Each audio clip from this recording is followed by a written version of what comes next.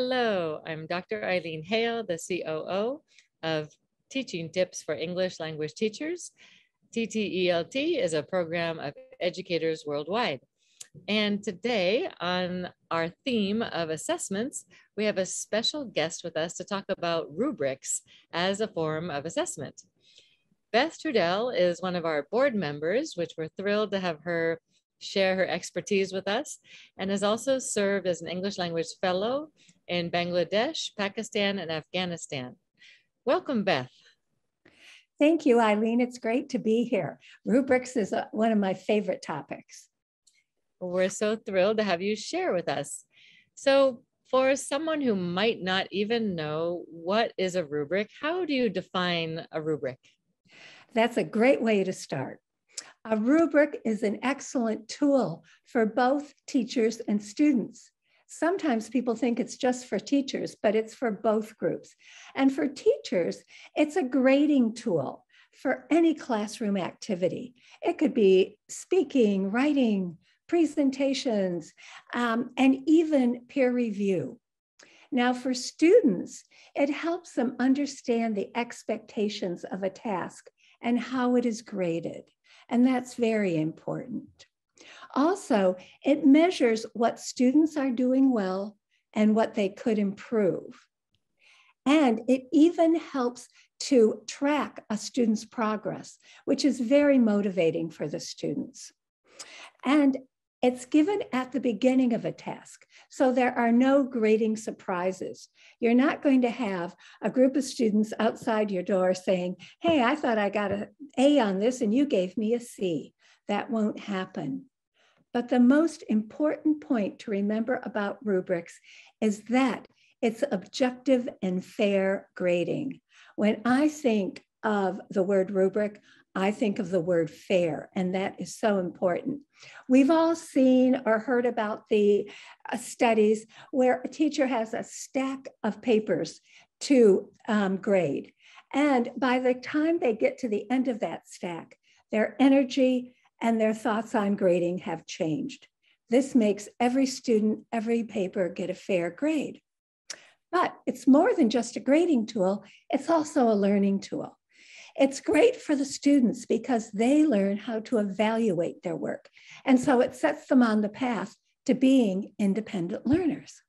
So it's not just an evaluation tool, it's a magic tool for students and teachers.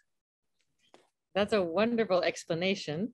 And I totally agree with you and really like the fact that you pointed out to use it in the beginning, not at the end, because how I've seen it traditionally used is that teachers, professors will use it to do the grading, but the students never see the rubric traditionally. So I really appreciate you pointing out the importance of sharing the rubric with the students ahead of the test, whether it's writing, written, whatever the test is, because It's essential that I've actually used that in my class and let them evaluate each other with it before the actual in class. As I mentioned, peer review, exactly. It's a great, you need a guide for students to do peer review.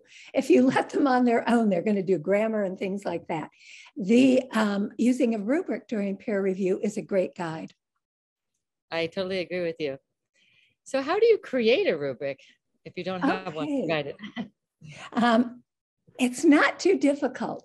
Let's say you start with your objective, okay? So I'm going to take a simple objective for an example. Students will be able to write a unified paragraph, okay? So the first step is, after you have your objective, is to create indicators or dimensions, dimensions. And all the dimensions are it's breaking apart the task and putting it into pieces or parts. And those are the dimensions.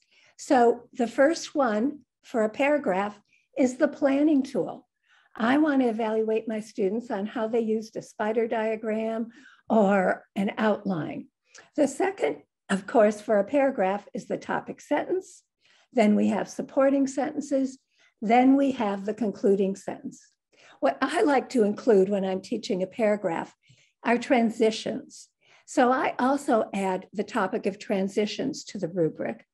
And any teacher may want to add a grammar point. Maybe you've been working with the students on subject-verb agreement or prepositions, and you want to see how they're doing with that. So you break down that task and you have those dimensions. That's the very important second step, okay? That's really important. I wanted to add as well, because I'm doing this right now with my students, is you could add punctuation as a criteria, as like capitalization for writing is really important.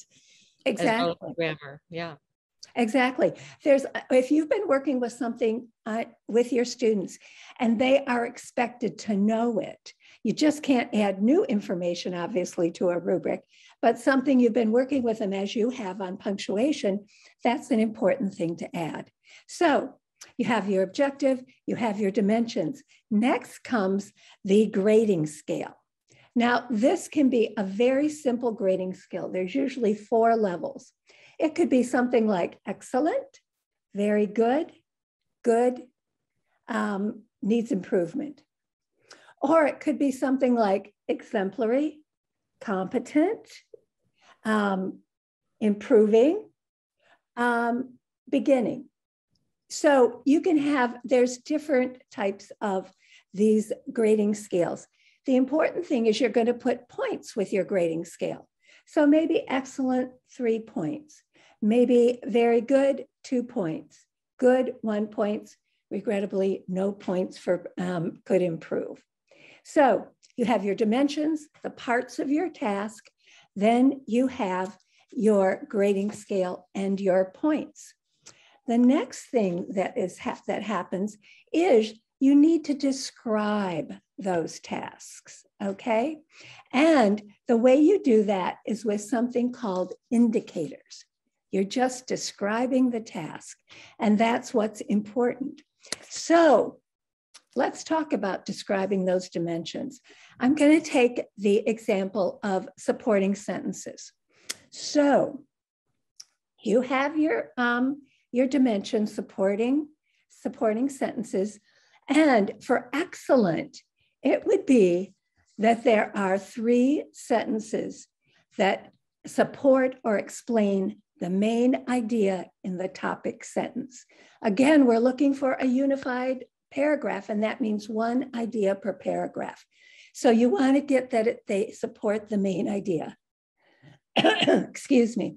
And then for very good, there are 2 ideas that support or explain the main idea that's in the topic sentence. And for good, just 1 idea that supports or explains the idea in the topic sentence. And for needs improvement, no ideas. Maybe they're talking about all different topics. So that's simply how you would explain the dimension supporting sentences. And that way it makes it very easy to grade, and there's no debate about the grade because it's explicit in the instructions, if you will, within the rubric. So they know exactly what they'll be grading on. If they got the 3, then they should get excellent. Now, the way to explain transitions. For excellent, the paragraph has 3 connecting words for the 3 supporting sentences. And I'm going to say in my rubric that it's unique. These are unique transitions. They are not first, second, third. So I'm trying to get my students away from the first, second, third. I want them using unique ones. And so excellent would be that each sentence is connected with a unique transition. And very good is it takes it to 2 sentences connected with unique transitions. And then the third is there is 1 unique transition, and perhaps the rest are first, second, third, or other routine ones.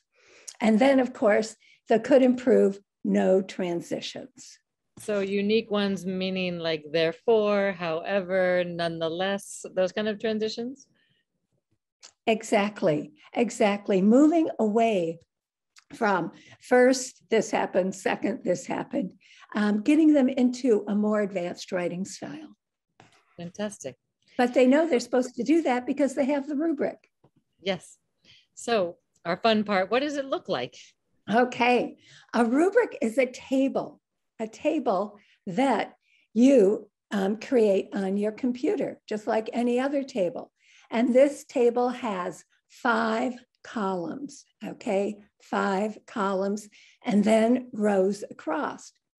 In the first column, you have your dimensions, your planning tool, your topic, one under another, your topic, the supporting sentences, the concluding sentence, transition and grammar, or perhaps punctuation point. Okay, that's the first column. The first row has your grading scale. So you have excellent with the points, very good, good, could improve. So then going across, here's your planning tool. You go across and you do the indicators. What does it mean to get an excellent 3 points? What does it mean to get a very good 2 points, a good point or no points? And those are the descriptions of what the expectation is. So it's not difficult to write, okay? And one of the tips I would really include is try and do this with other teachers. Work together, other teachers, because it's much more fun and I think you get a better product too.